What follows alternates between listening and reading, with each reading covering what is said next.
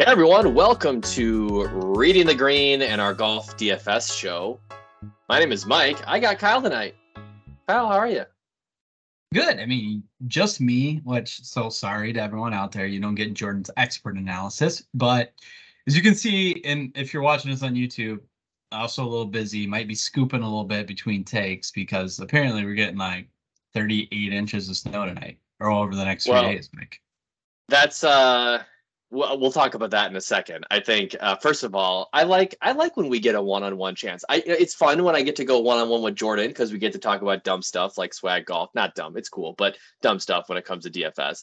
But with you, Hugh, here, I can geek out a little bit about golf and stats and all that. So I hope our listeners enjoy the show because this will be very fun. It's also fun because we're halfway-ish through full swing, and so we get to spend a little time talking about that. But otherwise, yes, you're right. February 21st, a Tuesday, we were supposed to get about 38 inches of snow over the next 48 hours, which it just kills me. It's just you started to see grass this last week, and now we're just going backwards. Yeah, and for you, those of you not from Minnesota, we're only being slightly sarcastic with 38 inches. I mean, it's a ton. You know, the last time I remember a huge snowstorm in Minneapolis, the Metrodome collapsed. So Oh, I thought you were going to say like 2 weeks ago. Yeah, that was only 17 inches of snow. So let's see what happens in the next 2 days. Just tune in. Something's going to happen. As long as it doesn't get in the way of my PGA National Simulator tee time on Wednesday night, I'm good. Let's see. You got to report back how many water balls you had. Little tease. Yeah. All right. Well, in this episode, we're going to have our Genesis recap. We'll talk about the Honda Classic. And like we said, we're going to spend the majority of our A topic time on Full Swing, which I know everybody else has. And Kyle, actually, I thought it was kind of fun. We both have kind of ignored the reviews on Twitter or ignored the review episodes. I haven't listened to any pods that have done, Golf Digest has a whole bunch out. So we get to have our fresh takes that are not spoiled by the industry. And maybe we're repeating some stuff, but it's fun for us to get to chat about it. I agreed. Completely avoided anything. I wanted it to be fresh and unbiased on what I thought. All right. Well, we're gonna do it this way. We both have some takes. You're 6 episodes in out of 8. I'm 5 episodes in. So for those that have seen all of it, we're gonna stop kind of with our thoughts after episode 5, which is the Fitzpatrick DJ episode. So let's start with this, Kyle, before we get into general review. I got 8 guys on a list here, and you just tell me, better or worse, what is your impression now after seeing that player highlighted for 45 minutes? So let's start with JT. Better or worse? Am I going as a person or as a golfer? I think just you doesn't really matter. You just tell me whether or not are you going to cheer for this guy more based on what you saw in the show. JT, it's hard to have a lean. I'm just gonna go neutral. Okay. I was high on JT. I saw it. I think I'm a little lower. All right. How about Spieth? I'll slightly improve, I guess, and not as much of what he particularly did. It's just how some of the other people on the show talk about him. But in general, I thought the JT and Spieth episode was really boring, by the way. But yeah, well, we can get to some of the flaws with the show. We can get to some of the things we like with the show. But okay, so Spieth, same thing. I'm like kind of neutral. Like there wasn't much there. How about Brooks? That's a tougher one. I'm actually going to say slightly positive. Okay. And I've never been a Brooks person, so that's maybe there's a little bit of But we'll go on. Okay. I'm sure we'll go into more. But all right, that's the rapid fire answer. Slightly positive. All right, Scheffler. Negative. Nothing. All right. Yeah. Poulter. Negative. All right. Damon. No, positive. That's what everyone says. That's what everyone would say. DJ. it is what it is, right? Like I don't think there was a DJ came off exactly as I expected DJ to come off. So I guess he was a little Uh, bit more straightforward than some others, so I'll give him a slight positive from that. okay, good point. How about Fitz? I guess I'll go a little positive. Yeah, I don't know. I was pretty sure he didn't have any friends, and I think seeing him up close kind of confirmed that. Well, now he lost his friend, so Yeah. How about Dan Rappaport? negative. Sorry, Okay. Dan. Yeah. Well, Dan takes a lot of heat on. I need to stand on the soapbox for a second. Dan takes a lot of heat on Twitter for just being an idiot. And he should. Like he is a golf journalist personality on Twitter. Like that's what Twitter's going to do. But he goes from one end of the spectrum, being Sports Illustrated, Golf Digest, to Barstool, and so of course, like he's going to take flack. And here's the biggest problem that I learned from the show about Dan. I could have sworn that he was at least a walk-on golfer at Northwestern on the team for like 5 minutes when Fitzpatrick was there for like half of a season. I could have sworn he was a walk-on player. And what he says in the show was that he was a golf sicko that saw Fitzpatrick in the dining hall and sat down next to him and said, "I know who you are. Do you want to be friends?" Essentially. And now, like, so he's a stalker. He would say that he's Fitzpatrick's best friend, which, if you see the episode, he greets him at the door when he like comes over during the PGA Championship, and he's just like, Fitzpatrick seemed like annoyed that he was over. But I was like, dude, you're a freaking stalker, and you admitted it. When he greeted him at the door, before they had led into the friends part, I thought Dan was there to interview him, but then says he has to finish the story real quick. I'm like, is that journalism etiquette? Big J journalist? Right. Yeah. It's so you, one more point. So back last year during the PGA Championship, Dan took a lot of heat on Twitter for celebrating Zalatoris's missed putt, and he's seen like in the background with Alex Fitzpatrick and their mom and the Fitzpatrick mom celebrating when Zalatoris missed. And Twitter's like, Dan, like, be a journalist. You can't be there celebrating the loss of a player just because this guy's your friend. And, he's a bit like, hey, this guy's like one of my best friends. Like, what do you want me to do? Whatever. Like, and I got the impression that he had been working his ass off as a journalist all day for Golf Digest and showed up on the 18th hole for the celebration. Watch the episode. He's just hanging out with the Fitzpatricks like all day, pretty much all weekend. He wasn't doing a second of work for Golf Digest. He was just there to like hang out with his buddy. And so I don't know. This guy went to zero for me. I guess to defend him a little bit, if you can swing it, right? If you're getting paid to do that for your job, more power to you. I know. Whatever. I just was like, those are the things that I was looking for in the episode. And I like couldn't quite explain this to my wife, who's been a very loyal watcher on this, and she's really interested. But these are the dynamics that are like next level. I think this is a good parlay, though, into my overall thoughts of the series. Yeah, go ahead. I'm a little disappointed. Like, obviously, what we do and how much we watch golf and talk about it, it's great. I'll take more golf content, more access to these guys, however you can get it. But I didn't. Did you watch the Formula One Netflix? I didn't. No. Me either. So maybe this is how that one was formatted too. But I don't. The story, how they set it up, having journalists do the storytelling, essentially with just bits of narrative and one-on-ones and these side stories from the different players.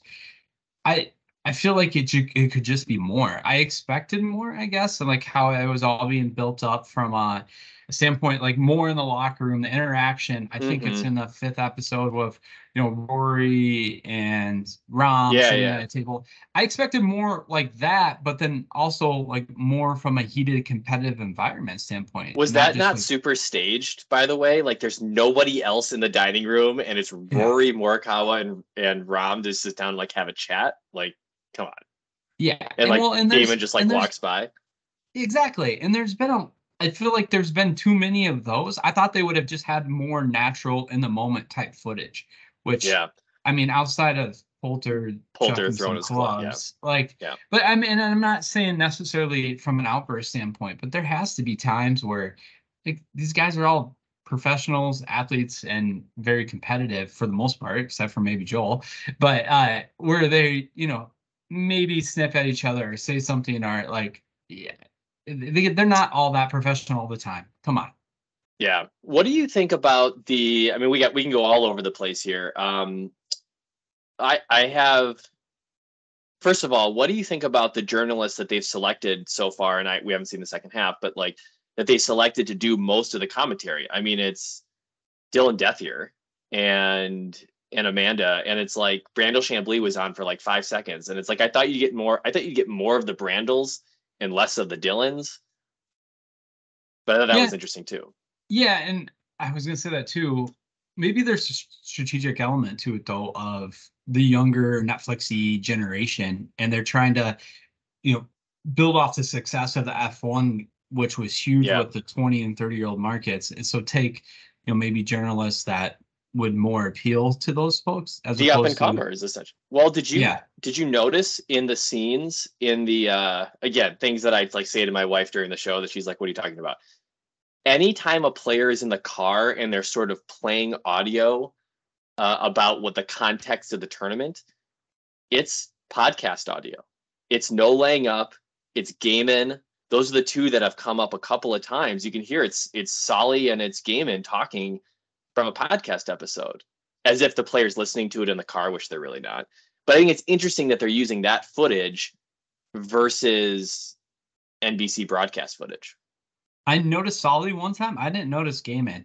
That was Yeah, interesting. he's had a couple appearances. I think in the Fitz episode, he had him like during the Fitz driving scenes, they had him playing. So you go back and listen to it. But so maybe to your point, they're taking some of the alternative media personalities to kind of feed to maybe a younger audience. No, I that's a good point too. Like, I'm surprised one of the no laying up guys hasn't been a part of it more. Yeah, they feel But I like do they've taken a big step this past year, and so maybe they missed the boat a little bit, but give us we'll some see. mayo on there. Let's liven it up a little bit. That's what I'm saying. So, okay, let me ask you another question because I don't know what to think on this.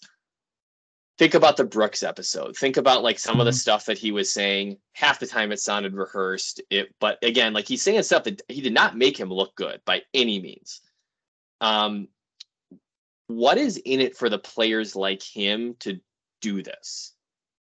So that's probably the episode I have the most thoughts on, and I don't know if I've necessarily fully land. I want to go watch it back, right? Like at first, that my first takeaway, I was like, oh, I mean, I get the Brooks live thing. Like his body's broken, didn't feel like he could do this anymore, and this is his way to go get money. And he kind of came off as genuine at first, but then I thought about it more, and as the episode kept going on, I'm like, or is this all a big play to set him and Jenna up for a future reality TV That's episode? what it did feel like that half the time. Yeah, yeah, and some of the stuff they were doing and saying, and I don't know, it was just it felt as part of it is like, am I watching MTV Mm-hmm. or something on the PGA Tour? So I ended the episode being like, I still am not sure. I honestly think there's a vein of truth to some of the things he was saying, at least on just questioning whether he could do it anymore. But at the same time, I feel like some of it was for show. So and then Do now you? it's floated that maybe he wants back. Okay. Yeah. Yeah. Do you think that the players had to sign off on the content at all or the final product? Because like I, I'm not saying Brooks was like dragged through the mud, but like didn't come off like it didn't make him look better. I didn't understand his situation better. I just thought he seemed dumber. I don't know. I think expect like I guess going back to the JT Spieth one, there had to be more that those guys talk about flying on a PJ Yeah. drinking Yeah, Bell's Two Hearted, by the way. Yeah, I don't know I know. if Spieth was drinking Bell's Two I Hearted. did know one of them had an Oberon and one of them had a two-hearted. Yeah, Spieth had a Two Hearted. JT had a Oberon. Um, then like okay, the stupid card thing for a little bit. So Mhm. it was either I don't know if it was editorial oversight or at least the ability to draw lines, but that's what I like having the Brooks episode as the second episode. That seemed a little bit more invasive What and you expected the raw. show to be like. Yeah. Yeah, but it's so at first I was like, oh, that was a much better episode. But then I'm like, well, was that real? I couldn't tell. Yeah. All right. Do you have one or two more points you wanna get out? The two funniest parts of it so far to me was I forget who said it, but when they called Ian Poulter's outfit a walking gender reveal, that made me laugh. and Yeah. and then secondly, in episode 5, there's just back-to-back shots without any narrative of Brooks throwing in a huge dip and then Matt Fitzpatrick putting on sunscreen. That made me laugh. It, um, I thought that's where you're going with that. That juxtaposition is really funny. In that episode with Fitzpatrick, and I'm pretty sure it was Sunday, the ninth hole, or maybe it was Saturday, the 18th hole. I can't remember which hole it was. He's hitting like a 4-iron into the green from way out. So a big rip with a 4-iron. And I had to play this back. 100% they just threw driver contact audio over the shot because it sounds like it just sounds like titanium hitting a golf ball. And I'm like, hang on a second, like that was not an iron out of the rough. So there some of was the production choices are really because there's such intense music playing the whole time through the show, and you're just like, I don't know, it's just the production is strange, and I'm sure if you watched F1, like you said, it probably would feel similar, but I didn't watch it. yeah, and that's the thing I guess we probably should keep in mind. This show isn't made for us. Mhm. It's made for people like us who tune in, enjoy, and watch 5 episodes in a week, which we have. But it's also tailored to try to get more people into golf, especially some of the definitions they go into, and how many times have they said if you Right. don't make the cut, you don't get paid, right? Every episode. Yes, yeah. That said, All I'm right. gonna watch them all. I've heard great things about episode 8. Shout out to Derek and the Rory one. He's already there, so I'm excited. Yeah, for sure. Like you can't be a golf fan and like not watch it. It's just I haven't learned a bunch, but it is certainly entertaining, and I look forward. I hope hopefully this leads to just more content because it is fun. I do think it's interesting, like just hearing these guys a little more. I don't know if we'll get guys like I don't know if Homa's going to show up more. I know he's in the Joel Damon episode a little bit, um, but he's so present on a lot of the podcasts that I feel like I already do know Mhm. his personality a little bit, and so maybe we don't need that as much. Yeah, and actually, that was something else I didn't write down, but I was gonna say too. It's been interesting to me who has been highlighted, and almost more interesting who hasn't. I mean, I don't know who episode 7 is about, but oh, actually, I do. I They heard tease it. Scheffler. Oh, who is it? They show Mito and Sigala a little bit. Oh, okay. That'd be yeah, that's right. Because Sahith was he was in like the preview, the trailer a little bit, so they must have content on him. Last point I'll say is Scheffler made a point somewhere I heard. I think he was on a pod that I was listening to.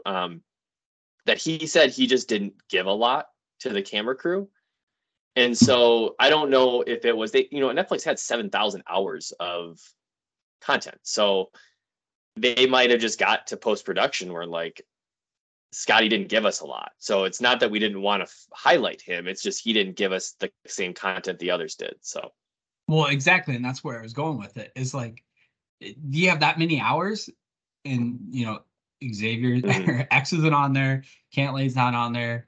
Uh, Scheffler is Yeah, barely. but I mean, he's a little bit, but those like guys, it's just there's so those no guys is boring way. as hell. Yeah, essentially. Yeah, yeah, Yeah. yeah, exactly.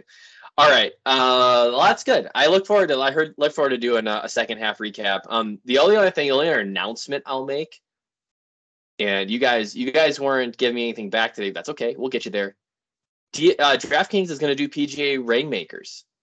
And so for those Web3 NFT bros out there, I think it's going to be really fun for fantasy purposes.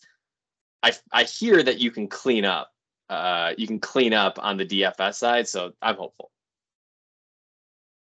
Good luck. Okay. I got nothing. You know what? I've also when Jordan is back, I heard Wiley had a lot of money in an NFL one, and he did win, but like the last week, and that was about it. Yeah. Okay. All right. Well, when Jordan's back, we'll talk about it. All right. What you just polished off a beer. What were you drinking? Demo Tape. It's a hazy IPA from Insight and Fair State as a collab. Oh, is that It's one of those it's YCH 303 blends. Oh, yeah. You can't see me because of my snowstorm. Oh, yeah. There we go. That was in the liquor stores? Maybe I did see that, I found actually. it last week. And my because it's an Insight. Insight did the canning probably, and I probably didn't look in the Insight section. Yeah, I just thought, you have your normal path walking in, and it's stood out as like, hey, that's a new looking can, so check it out. I might have to try that. I do appreciate the YCH experimental hops. I have a Fair State as well. This is Strata. One of the Fair State annual releases that comes out. And you always got to grab a few 4-packs because they're just solid IPAs. Oh, you got one too. Look at that. The backup beer. Yeah, that's my number 2 here. All right, let's do the Genesis. And I know we went pretty long on Full Swing, so we can kind of cruise through this. My big question from the Genesis, and I have no problem jumping on this bandwagon. When did Jon Rahm become a villain? Exactly. I think, well, there's multiple angles there. A, there isn't any left on the PGA Tour. And B, the general community, the echo chamber that we somewhat exist in when it comes to DFS and betting content, we don't like it when a guy goes off at 800 and wins. Like, that's not good. Like every week. Yeah, no one makes money at that. 11-1 is hard to get in your lineup. It's just not as fun. It's a lot more fun when Max Homa wins at 28 or whatever he was with the Farmers. Yeah. So I think it's a absence of one, but then also a little bit of an echo chamber for us on who we hear that from. We're probably making it out of that is a really good point, because it's funny because we're watching Full Swing and my wife's like, oh, I wonder if Jon Rahm will be on this. Like, you like him, right? And I was like, well, I thought I did, but everyone else seems to hate him right now, so I guess I hate him. You need someone to cheer against, but it's funny you say that. And actually, Mayo and Feinberg talked about it a little bit on their betting podcast this week too. Same thing. They're just like, Feinberg loves Rahm, but I was like, I found myself cheering against him, not just because I had a bet against him, just because I got to cheer against somebody. And you're not going to cheer against Homa. Maybe Cantlay, but Cantlay's so boring. Yeah. I mean, but win or lose, Homa wins the crowd every time, and like his press conference afterwards was, super raw. And the dude he's so easy to cheer for. He's so easy to cheer for. He's so open. He's so authentic. And then he goes out and he balls on the golf course. The only thing that didn't make sense was his debacle on 13, which he scraped together a bogey. But he is a guy, like, every week he tees it up. You want to see him do great. Especially knowing his story, right? Look at his background, right? Like, yeah. And the dude's been a killer. That's the first time he's ever finished second in PGA Tour. He's been in contention. He's won. Really? He's won 6 events, and that's wow. That's impressive. And I guess the only other thing I'll say is Rory is on his way back, but oh my God, his putter! Like, I only lost a stroke putting last week, but it was so painful to watch him play. And I know you and I both picked him in one and done, so I really had my eye on him the whole week. I played a bunch of them in DFS. God, was he terrible on the greens. Yep, same. Watch a lot, and it's back-to-back weeks, and that's the frustrating part. Like last week, he was big for me in DFS. This week, I went back there DFS, took him one and done, and he's like, though, like, granted, he didn't miss a cut or anything, but he's the one stud. I mean, that didn't Yeah. ball out either week. Every other stud Yep. was there one of the 2 weeks. Yep. Well, things haven't been great on the betting card or DFS wise, but that's why we have an event every week. So we just get back to it. Listener League, these guys did have a good week. G. Bentley finishes in first. Andy Dingas in second. That's the second time, I think, in 3 weeks that he's finished in second.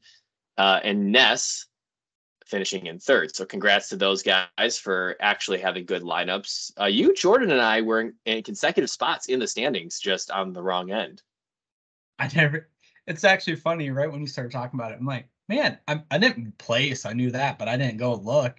So I'm like, hey, G Bentley, good dub for him. I don't know. That might be his first. So great, good to see. Um, yeah, we don't need to talk about us. I guess we didn't put it All forth our right. best effort there. Overall, it was a decent week in cash, but any pivots, any veins I tried to chase to do something different in GPPs just did not pan out. No, and I'll say we've had a series of big landmines the last couple of weeks in our sweet spot that we'll say in our model. And so that's been hard to swallow. The big one for me this week was Taylor Moore. And I think we talked about this pre-pod a little bit. Like, we don't often see a $7,200 player top the model. He was sitting near the bottom of the MPI, but we felt like it was hard to pass up that much consensus. And I was really excited to see him come in at 8% in the big GPP I was in. And so I thought, great, got a guy in my core, 8% owned, didn't get trucked like at 15 or 16%. And the dude goes 5 over on his last 7 holes to miss the cut. And he was like top 20 before that. Played 29 great holes of golf, and then I have no idea what happened. Yeah, I didn't see it either. To the point, since we recorded last week on Monday, I think we maybe would have talked through this a little bit more if it was on Tuesday or Wednesday. But we had Moore, we had Rogers, we had Wyndham Clark at the top of the model. And you just know when there's 3 guys in the low sevens like that a lot of people in the industry are talking about, there's going to be a landmine. There's going to be one you got to stay away from. So you kind of got to really analyze those 3 close bigger spots. Fortunately, this week, because of the more implosion in the last couple of holes, there was 2 of those. More than Patrick Rogers was just awful. At least Wyndham Clark did get through the cut, but I guess that's something we often see when you have the value plays rising. You kind of maybe what the model does for you is makes you like, hey, these are the guys you got to pay attention to, and then signals, hey, dive a little deeper and Yep, formulate your own thoughts. for sure. All right. Well, that means we're on to the Honda. And the Honda means we're back. We're out of the elevated events. We going back to get real PGA Tour fields now. Guys you've never heard of, guys coming in from all over the world. And then we put them on a golf course that has the ability to destroy anybody's week at any time. PGA National, everyone's familiar with it. Real water on 15 holes. Really, really focused on great ball striking, accuracy off the tee, maybe a little bit of length, but certainly accuracy with irons, and then the ability to get up and down, especially from the bunkers that are often pretty tight to the green here. So I'm really curious, Kyle, what you think about, we can start with the top of the model, but I'm curious on just how you even put a lineup together this week. Yeah, I was kind of excited going in to get off the elevated events. And, sometimes some of the fields like this, we can find a little bit better value in our angle, in our approach, because we can find some diamonds in the rough. But looking at where we stand so far, it's going to be a little difficult. One last tidbit on something to look at. Shout out to Joel Adone from Tour Picks. He did a little bit of a deeper dive, and specifically off the tee, you can miss left on a lot of holes, but you cannot miss right. I think it was 10 of the holes the water was in play off the tee. Uh, it was on the right. So if you're gonna miss somewhere, and make sure you're missing to the left. And I think some of the modeling options out there, you can put that in as a qualifier. But what we're seeing so far at the top of the model, I'll just throw the first one out, Mike, and then we can workshop it a little bit from there. But I don't think this is going to surprise anyone. Sungjae coming in so far at 10.7 on the salary, but 52% mention share and middle of the road MPI. He's won here, but he also missed his last cut here. And that's the key. Course history matters a little bit here, but all 5 past winners have also missed a cut at PGA National. Mm-hmm.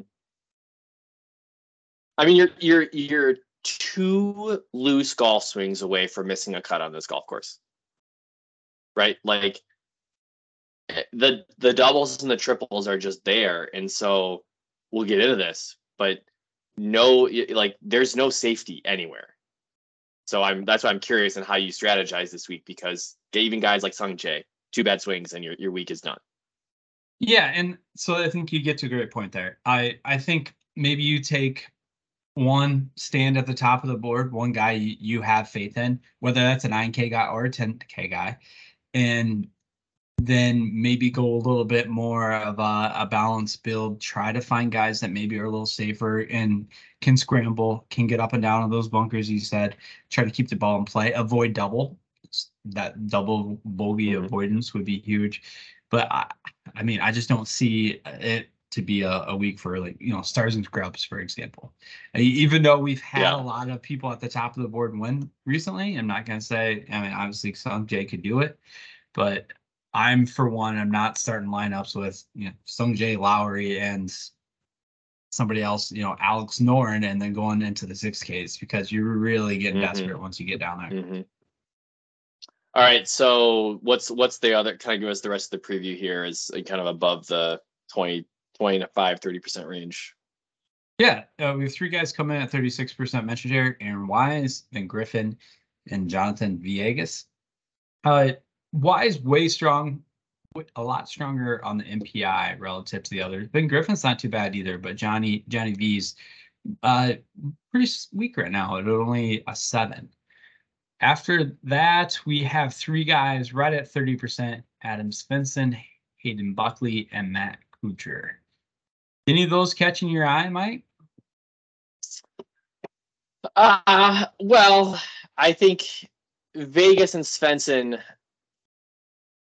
I think those guys are going to be tough. Obviously, bottoming out on the power index this week, but getting a lot of love. I think there's going to be a lot of attention there.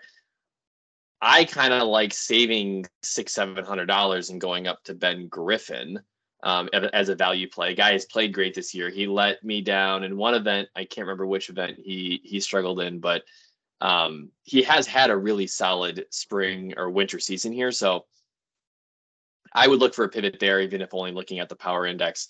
The other guy, though, I was just checking pretty quick, is Sepp Straka. Is he even in our model so far? He's even got a mention. He's only 8,500 this week, defending champ. I think that's kind of interesting. But here, let me tell you what I was looking at. So Aaron Wise, I think we got to ride the green wave in our power index rankings, and so we've had a lot of above average play from players that chart above 80 on our power index scale. And so with Wise topping that, I assume, and that will stick around most likely because he's getting love from Gadula and Spencer Aguiar and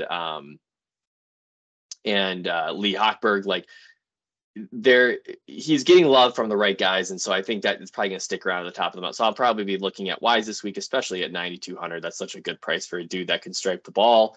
I said Griffin. Here's one I don't quite get. We're getting a lot of attention on Cam Davis so far, 70%, but 92 on the power index. Cam Davis finished last week, close to last at Riviera. 8,100. Cam certainly has a much higher ceiling than an $8,100 player in this field. The only thing I'd be concerned about is if this dude can't get in a play off the tee, he's going to be toast. He's missed 3 straight cuts after a nice run, but yeah. Yeah, he's lost about 10 strokes in his last 3 events. It's not even close, right? So I don't know. Well, I'm interested to see how that, if that sort of levels off here as we get the rest of the contributors in, because I don't see Cam sticking around the top of the model here.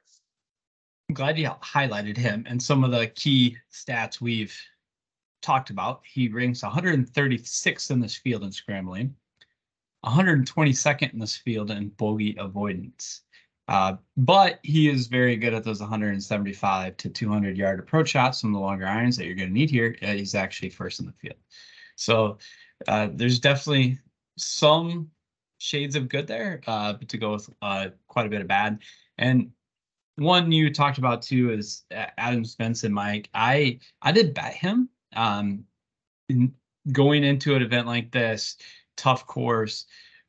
He finished 9th last week off a tough course. I think that's enough form to warrant a bet, but I don't think it's going to be somebody I'm going to have a lot of in DFS lineups. At the Phoenix Open and Farmers, right before that, he missed cuts at those, and a lot of his strokes gained last week were with the putter. So it's going to be tough for me to go back there in a DFS, especially a cash lineup, maybe a little bit more from a GPP standpoint. You're just hoping to capture the form he showed last week, and then also when he won RSM last year. So like him as a bet, not as much as a core DFS play. I'm with you on Aaron Wise. I will say I think he's someone that has tended to burn me in the past on the pod when I mention him. But yeah, with a field like this, some of his history specifically around windy tracks, and I think it's somewhere you got to go. I do like Ben Griffin as well. And then we mentioned that he's popping a little bit, but Matt Kuchar, just hey, there's some great form there, and he does the things well we wanna see. He's first in this field in sand saves. He's good at avoiding bogeys. He's good at scrambling. He's got that old man game. So I'm intrigued. he does. And I think it's trying to find one of those safer plays in a very volatile event like this. I'm hoping Matt Kuchar can provide that. Let me ask you about a guy on this gets to a broader theme at this event, but I'm going to use some of our data here to try to explain this. So Pat Mayo, one of the guys that we like to follow, he has been very good in our model over the last couple of years. Often one of the top touts that we track. And right now he is last 5 events, and we don't usually like to throw out when the touts are doing poorly. Like, that's not why we're here. We're not here to trash guys. We like to call out the ones that are doing good. That's what you'll see on our Twitter feed. But over the last 5 events, the trend metric that we look for the expert performance, he has the second worst trending performance score of the few dozen touts that we follow. That happens, right? Guys go through tough stretches. So one of the guys that Mayo, he has 2 content pieces that we follow. One of them, it's 2 picks based on strokes gained data and a whole bunch of other analysis. And one of the guys that he's on is Minwoo Lee. Now, Minwoo Lee, we see show up at random times. We see him play great. We see his sister play awesome all the time. But Minwoo Lee is $9,400 in this field. So I was doing a double take. I was like, kind of second, like, Mayo is on Minwoo Lee. What's going on here? So why do I have Minwoo Lee at $9,400 in the Honda Classic when I have Cam Davis at $8,100? Other than the fact that Cam Davis has been terrible lately, but why is Minwoo Lee ranked so expensive this week? He won the Australian Open, I think. Someone like James Smith and stuff over there. I mean, I saw him highlighted as one of the people that some of the experts were going to be intrigued by his opening number from a betting market standpoint, but he only came at 25 or like start. So I think he has like 5 straight international top 5s. We get a lot of internationals in the field, a lot of guys that have been playing really well wherever they've been playing, and they're showing up in Florida. And some of them are commanding pretty high salaries. I mean, Adrian Moronk was on here. He's had a great a great overseas season so far, and he's only at 8,300. So like Min Woo Lee, I guess we got to take a serious look at him at 9,400. TBH, I'm not going to have like any Min Woo Lee this week. I don't see that happening. But I was just trying to figure that out. It's tough to stomach at that price. When you got Aaron Wise at 90, yeah, it had my interest when people thought it was going to be a 50-1 bet and maybe 8K. But ugh. All right. Well, let's get things wrapped up here on the Honda. We'll do the tiers really quick and then name game. Tiers this week. We've talked about these guys quite a bit in tier 3, but I think that's going to be a little bit of an interesting decision if you want to stay away from Wise or trying to get off of the chalk there. But obviously from a MPI standpoint, we like Wise right now, but Vegas is right there from a share percentage standpoint. But then you also have Taylor Pendrith and Thomas Dietrich, which are two guys. They're both at 18% mention share right now, who I wouldn't be surprised if they rise a little bit from a mention share perspective here over the next 24 hours. And who are two players that the industry in general seems to like and play quite a bit. So I think that's something to keep an eye on. I'm gonna probably go Wise at this point in time, but Pendrith and Dietrich might make my player pool in other ways, if not in tiers. Great take. All right, the name game. Last week we had a game called Locker Buddies, and we picked a handful of duos that would have had lockers next to each other had they gone to the same high school. And so Jordan came up in the rear with Griot and Griffin. Kyle, you were next with Lowry and Lower.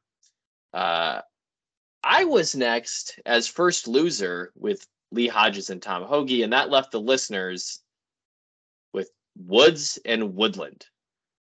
That's the duo at Riviera that won our name game for the week. And honestly, it was the 91 points from Tiger Woods for the week that I think did me in. I felt pretty good about Hodges and Hoagie, but 91 DK points from Tiger Woods last week. Yeah, Justin Lower. I mean, I got 82 out of Lowry. Justin Lower didn't make the cut. Yep. Tiger. All right, Tiger. All right. I mean, see you. Yeah. We don't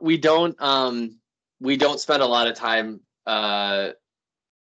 crushing on Tiger on this pod, and I think that's the way we like it. However, round one, birdies those last 3 holes, like there are some spots that you would really like to be just to soak that in, and that is a quarter of the golf course. That would have been pretty cool. There was several things. I mean, don't get me wrong, that would have been amazing to see that, witness that live.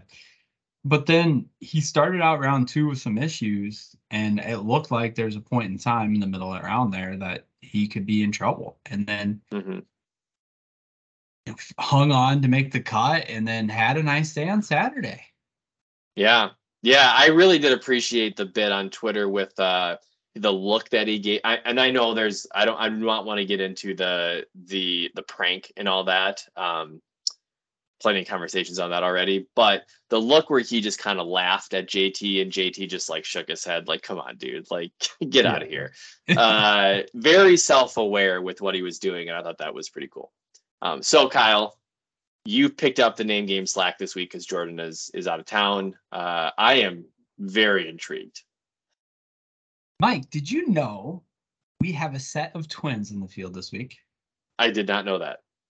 We have Parker and Pearson Cootie. Those guys are twins, huh?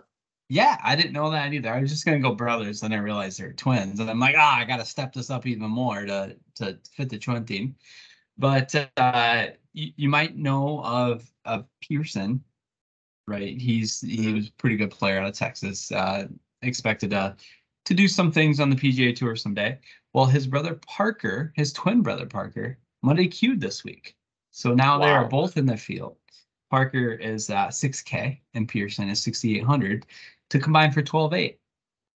Well, from there, it's twin week. So I attempted to find 2 players in the field.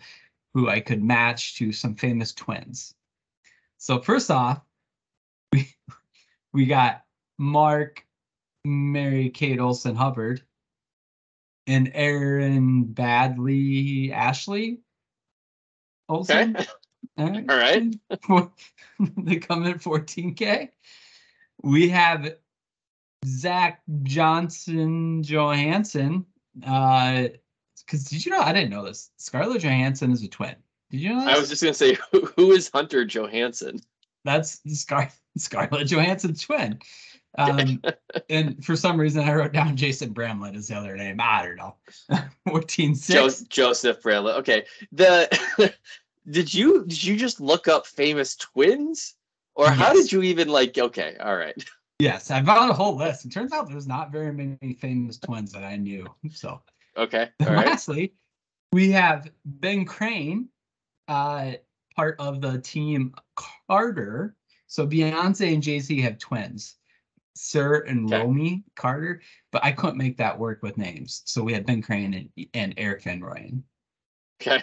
All right. Well, I feel educated now on some famous twins, which is great. Yeah, and they come in at 13-3. So Right. Jordan is not here and got it last. So he's just going to get stuck with whatever's left because that's what happens when you don't show up to recording or playing golf and hanging out somewhere it's warm. And when we're getting 30 inches of snow. So not sure. So yeah, Mike, I know which team I'm giving him. Yeah, I'm guessing there's a bottom of the barrel here. Yeah. Well, so do I get to pick? Because the listeners don't get to pick first, and I was first loser. So, all right. I think the right team this week is Zach Johnson and Joseph Bramlett. I'm a little worried about Joseph Bramlett on this golf course driving all over the place, but I feel like Zach can keep it out of trouble. So I would like Team Johnson. They're also the most expensive team. I struggle. I'll let you pick, and then I'll tell you why I struggle to go a different direction. Go ahead. Well, actually, let's let you take the pick for the listeners second. Oh, okay. I get to take the pick for the listeners second.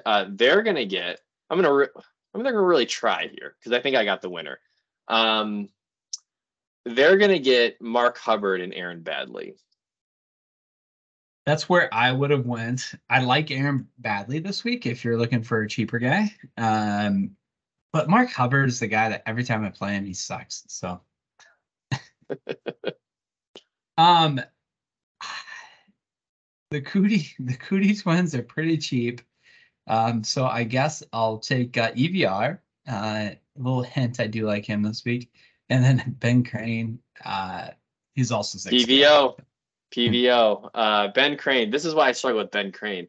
And I know I've told the story on the pod before, but I was sitting on a bus, like a private bus, at the 3M last year during a practice round, and I got on Ben Crane's caddy was on it, and I know I said that, like, he's just like, oh man, we're not even trying to make the cut this week. This is all PVO. And I was just like, my eyes were open to the idea that guys weren't even trying to make a cut. Remind me, what's PVO? Positive vibes only. Oh, yes. And the other part of that story was the random player trying to negotiate his clothing deal. Yep. Did you ever figure out who that was? You haven't seen that on TV yet. And been haven't. That's the guy. That guy, whoever he was, he could have used some help on the wardrobe. He was just wearing like a bad version of a Scotty Scheffler hat. I was just like, where did you get that hat, dude? Like, you're a professional. All right, final thoughts. Betting card. You've called out a couple of bets. Svensson. You've said you like guys like EVR, Badley. Like, where are you? You got to be picking long shots this week, right? I mean, for the most part, ended up a little shorter than I initially wanted, just because markets were moving around. But I took EVR at 80. Unfortunately, that was on DK, and you can't cash in there because I could have got him at 110 today. I did take Svensson at 35, Ben Griffin at 55. I wasn't going to take Billy Ho, but he kept moving up the board and grabbed him at 35. And I said, well, when equity at an event like this, why not? And then I did take Aaron Wise at 28. If I got him near 30, I was going to go there. So whatever. This week, just give me a first round leader. I got a lot of those last year. Let's I think I'm due a little bit. One of those guys, first round leader. Let's go. Get a little better odds that way too, because like Billy Hull, for example, he outright first round leader is 50-1. All right. All right. Well, I look forward to seeing your one and done pick. I have one locked in, and I'm going to start waffling here in the next 24 hours, and so I look forward to seeing what you got. That's one thing we didn't hit on, Mike. We probably should shout out the leader at this point in time. Derek is up by 1.3 million. We talked about that you and I last week stuck with Rory and tumbled down the leaderboard a little bit, but hey, we're still top 15 at this point. Actually, me, you, and Jordan all are. So we're still there. We just need to hit a couple of winners here at an elevated event. Well, speaking of, we have that coming up. So we're taking 1 week off, and then we come right back to Bay Hill. And so I look forward to kind of getting through this, getting a little bit of a breather, and then going back and watching the stars. So, of course, you can find our content every Wednesday on our YouTube channel or any of the major podcast platforms. We have a preview show every week. And then, of course, good content throughout the week on our Twitter feed at RTG Podcast DFS. We have expert rankings, top plays, and just other random chatter. So make sure you give us a follow. We look forward to talking about the Honda in a week and previewing Bay Hill. See ya.